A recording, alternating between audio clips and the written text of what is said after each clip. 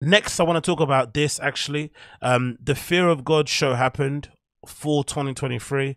I spoke about it briefly on another podcast episode, and I mentioned how I thought the shoes were maybe the standout pieces there for the most part. The shoes definitely the standout. I thought the clothing was a little bit meh for me personally, but I thought the shoes was a standout. But the interesting thing is, having read the interview that Jerry Lorenzo did with Vogue Business, I've now gotten a greater understanding as to why maybe the flipping clothes aren't that great. Because damn almighty, I had no idea the business that these guys are doing. This is a headline courtesy of Vogue. It says Fear of God could grow to $1 billion for Jay Lorenzo. That's not the goal, which is dumb because clearly it's the goal.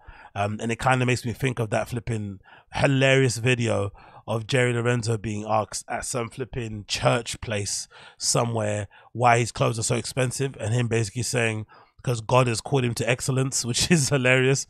It's kind of the streetwear version of like those pastors who justify buying private jets so they can go and spread the ministry. Because God wants me to be in like 7 places in one day. So I need my own private jet that's like, 500 million. I need the church to pay for it. That sort of nonsense. So clearly money is some sort of a motivator in some way, shape or form. But having read this interview, which is really good, this feature, it kind of does highlight the struggles that come with success, which is strange to say that, but they are suffering from success because somehow within an effort to try to make a more affordable line with having essentials, right? Fear of God essentials. He's also created a little bit of a mini monster and a kind of, a staple within streetwear, just in general, in people's clothing, wardrobes and whatnot. Because even myself, being a firm flipping essentials hater, I can't hate. The recent lookbook that I saw that I featured on the podcast was pretty good. The basics, or just the colors, the flipping silhouettes, the shapes, the fabrics, that just look really nice, really luxurious. But especially when you consider it's meant to be the quote unquote diffusion line or the cheaper version of Fear of God. But from what you can hear from what he's saying, essentially they want to separate them and make Fear of God to be essentially the essentials, and then to be the main Fear of God ready to wear line to be maybe somewhere where he can maybe explore some other themes, motifs, shapes, whatever it may be. But at the moment they're kind of feeling a little bit samey.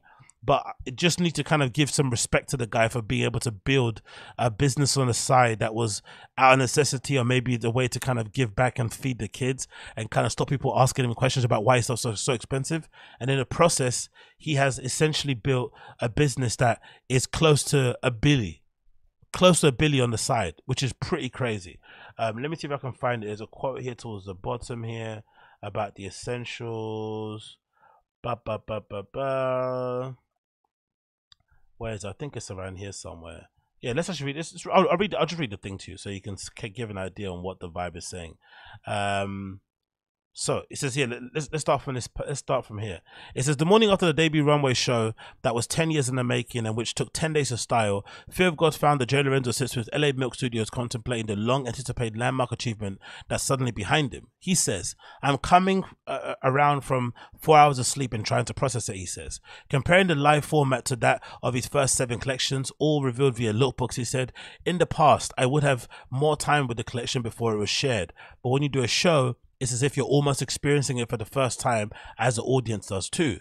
The show was held at the Hollywood Bowl in LA, an outdoor concert venue 10 minutes from Lorenzo's home and a regular date night destination for Lorenzo and his wife Desiree, which is considered the last iconic venue in LA. I actually have to give the guy credit for doing in LA. I feel like I've always said it, but I feel like the insistence and the flipping begging, and just the overall desperation a lot of these streetwear and menswear brands have with always displaying stuff in Paris Fashion Week is really annoying and kind of nauseating, especially some of them that are, I feel like, very much tied to their location and where they're at. For instance, like Awake, a streetwear brand, New York based, with the founders being intrinsically part of the New York fabric.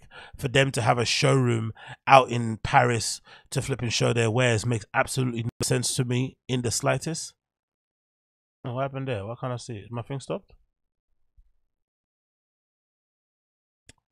Okay, I'm getting the flipping rainbow sign here for the moment. Bear with me a second whilst this flipping loads again. I think I'm talking too long. But anyway, yeah, cool. So, as I was saying beforehand, I feel like a lot of these brands shouldn't be going to Paris just because everyone else is going to Paris. I feel like a lot of these brands, especially when they're tied to a specific location and they have founders who are, who basically use where they're from as a inspiration board, the sounding board for what they do. It just makes it no sense to me when they then go and pull their brand up from its roots and transplant it over to Paris just so it can kind of be looked upon as a serious brand or whatever it may be. I feel like sometimes having it where you're from, having it where you're at, having it where the brand is birthed from kind of gives it another feel, another energy, another type of vibe. And it kind of makes me think of, that's why I felt like, Heron Preston going back to New York was a really smart decision. And, basically Jerry Lorenzo decided to do his debut show in LA is also a smart decision. Most likely he'll probably end up going to Paris anyway, because all menswear, fashion, streetwear dudes seem to think flipping Paris is the Mecca. But I would love for there to be more people doing their brand presentations, whatever it may be, collections, where they're actually at, where they're actually from, where the brand is birthed from. It just gives it a whole different vibe, whole different feel. And also, especially for a place like LA, you would imagine, which I would imagine doesn't really have much of a fashion scene, especially in the conventional or traditional calendar, that would be a good way to kind of somewhat build that community around it. Probably. Who knows? It continues. Bookended by live performances from English songwriter Sampha and American rapper Pusha T, it was an elevatory and vividly expressive leap forward in Fear of God's evolution that specifically connected Lorenzo's own identity, his Christianity, his ancestry, his life experience with his established design codes. An exploration of American luxury, its cinematic scope fell akin to a Ralph Lauren Spring 2023 show in delivery, while simultaneously being rooted to experience rather than fantasy. I think it's very difficult to talk about revelation and vividly and evolution and shit when you have Sampha and Pusha T. I feel like that was one thing that kind of let it down. It kind of felt like I was watching some NTS fashion show, having Sampha on there again. Like, I would die on the hill that I think Sampha is incredibly overrated. If people think Frank Ocean is overrated and they think his fans need to move on, then I think Sampha fans also need to do the same. Like, Sampha, I've never really been the biggest fan of his, and I think even now, more so in the 2023 era of these incredible singer-songwriters out there, he just doesn't cut the mustard for me in any way, shape, or form, personally. It kind of feels a bit dated, but we continue. Even when not running on fumes, it was most observed that Lorenzo makes poor a subject for a business interview. His primary obsession are shapes, drapes, and being true to his vision of a brand and self-expression. After a peripatetic preface, he launched Fear of God a decade ago in 2013 with no formal training and simply conviction that there was a gap in the market. I have to give this guy credit though, because when Fear of God first started, myself and maybe others could see the direct inspiration from, Hedi Slimane, Saint Laurent, maybe some bits and bobs of Hedi Slimane, Dior, maybe some Rick Owens and whatever it may be, right? We could definitely see it in there. It was clear as day. But I think over time, he's used those other designers as maybe as a template, but he's also been able to imbue his own code, his own taste, his own idea, artistic direction, whatever it may be, into the clothes that he makes. So that now when you see Fear of God, you don't think of like an athletic knockoff version of Saint Laurent. You think of just Fear of God. He's got particular shapes, silhouettes, whatever it may be over the years that he's fine-tuned and made his own. And I feel like that is really hard to do in the modern era, especially when you think about the number of brands out there vying for your attention, your dollars, to be able to make a hoodie, a pair of pants, a pair of shorts with no branding on it, and for somebody to instantly recognize what it is. That definitely shows that you got it. You know what I mean? That you're that person, that you know what you're doing, and you definitely, hit on something. It continues. Of targets, numbers, and strategy, positioning, and other such conventional metrics, he observes, I'll never find peace by thinking that we're on trend or that we're doing what the world thinks we're doing. I honestly find more peace in waters where I'm swimming by myself. The call of our brand is to do a new thing, and that new thing doesn't necessarily have benchmarks. It doesn't necessarily have goals that are quantifiable. That's nice to say, honestly, for him, when you're making $1 billion, essentially making, pastel colored hoodies and sweatpants. But I think if he wasn't making good money and the business wasn't successful, he'd be caring about metrics. You know what I mean? It's kind of when rich people say, oh, it's not about the money, man. Money actually doesn't make you rich. It's like, yeah, okay, cool. Give me the money first. Let me experience that first. You know what I mean? Come on, brothers. Anyway, it continues. However, elsewhere in Milk Studios, which Fear of God uses as base operation during the show, there's numbers to be gleaned. As part of Fear of God's second decade plus plan, Lorenzo recently took on his first CEO. Alfred Chang, who began his duties in mid-March. He first encountered Fear of God 7 years ago when he was working at US retailer PacSun and began partnering with Lorenzo to offer a then nascent essentials line. Then known as Vogue, Essentials has since grown into the commercial juggernaut streetwear staple across US, UK, China, and beyond. So can you imagine there's going to become a time somewhere along the line where we'll see Essentials store and Fear of God stores. They won't be all under this one brand. There'll be separate stores. Imagine, that would be crazy, innit? You build a diffusion line so big, you need its own, dedicated store to sell stuff like just selling so much of it. It continues to say in a fresh press interview as Fear of God CEO, Chang envisions future expansion in staffing, revenues, categories, and geographical presence of the brand, characterizing current annual revenues as between 200 million and 300 million. He adds, as we look forward, that we see a path of $500 million, and then after, we see a path to $1 billion. Jesus Christos, mate. They are caking. And I also have to say, this makes sense to me because unlike other brands that, put out crazy numbers, and this is privately owned, so they don't have to give all this up. But a lot of brands put out these numbers and you don't believe them because you go outside, you don't see anybody wearing it. But I see a lot of kids, even in my rundown hood part of London that I live in, I see a lot of kids wearing mainline Fear of God and also Essentials. I see people wearing it day to day. So clearly, this is a thriving business. It continues, describing those figures as a marker of progress rather than a be all and end all targets. Chang echoes Lorenzo. Numbers are not what this business is all about. Yes, it is. Let's be real. The path ahead will be unique, just as the way in which Jerry has created a brand has been unique. New avenues. Fear of God, which is privately owned, currently employs around 60 people only to operate the brand. Again, showing you that you can be lean, mean, and strong out there. I think even Rick Owens is the same, actually, if I'm not mistaken. They're pretty lean in terms of how many people they actually hire. There are 60 people from its LA Arts District HQ. According to Chang, there will likely be 100 names on the payroll by the end of the year. Some of the new hires might be tasked with staffing the brand's much anticipated first flagship store in LA. Again, I'm loving it.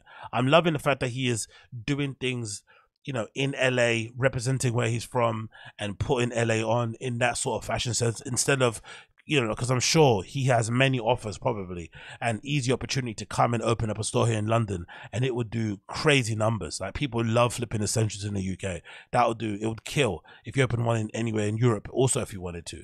But the fact that he's doing his first store in LA shows you, he's kind of got his head screwed on right.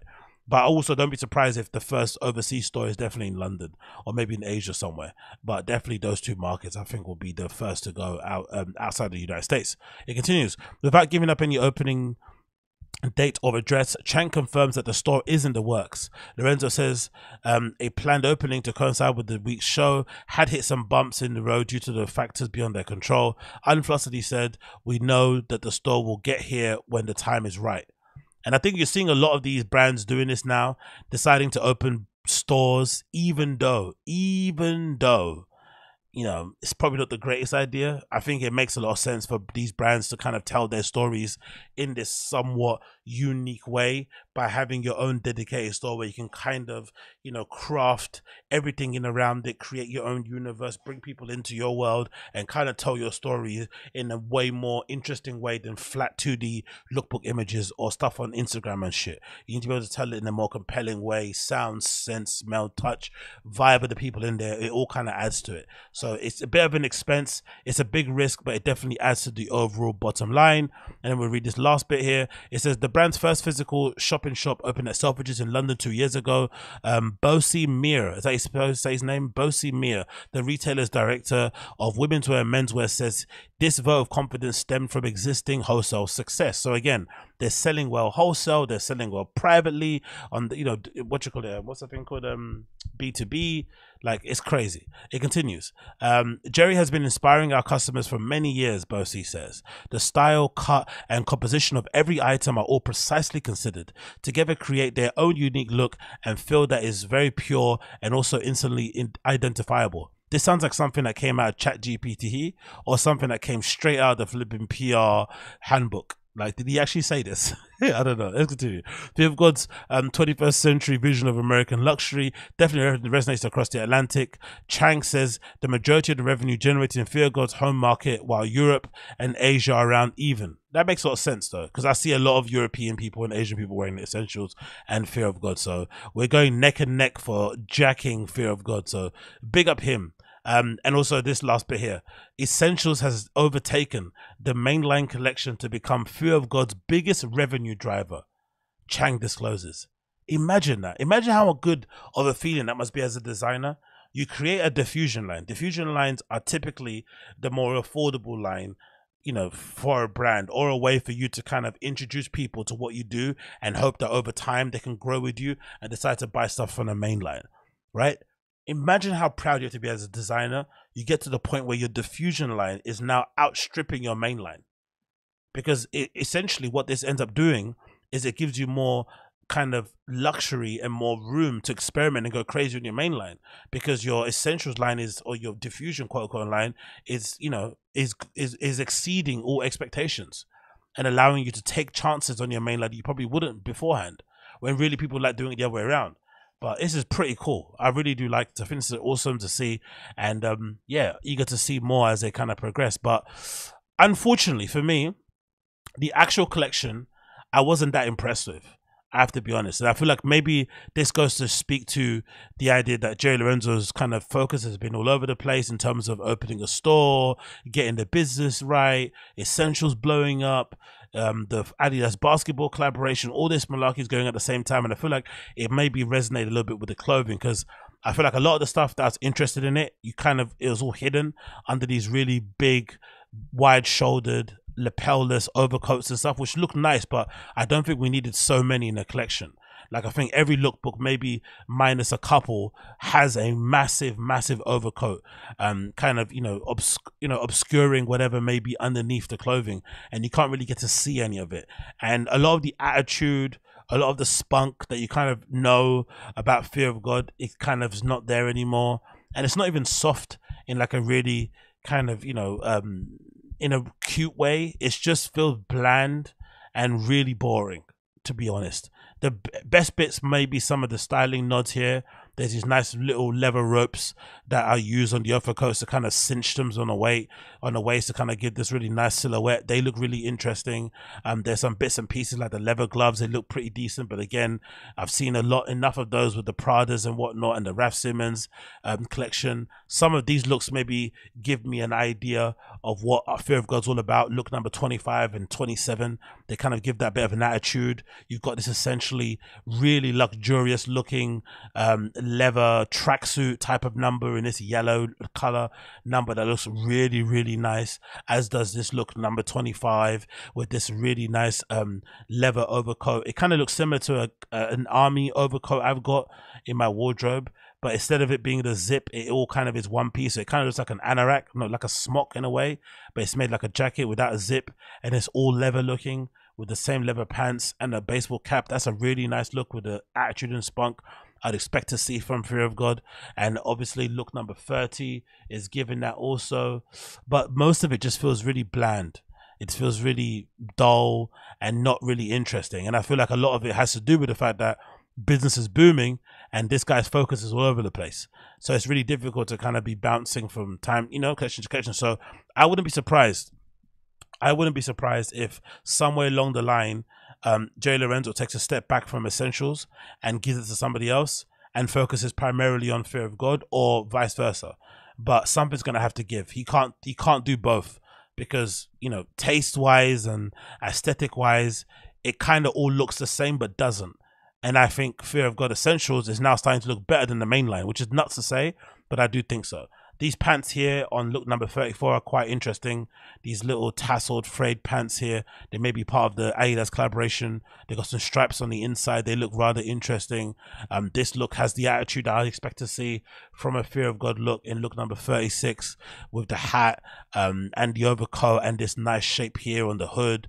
But again, I'm plucking at straws here to kind of pull some stuff that I do like. Even maybe look number 40 again, more of the attitude I expect to see, but all of it feels like stuff that I've seen before from them. So not the most interesting collection at all from them at all. And I feel like like I said before, business is going too well for them to create anything of any interest. And the last bits of the show look like what you would deem to be part of the Adidas basketball collaboration, which again, I feel like doesn't make any sense for it to be part of the Fear of God mainline.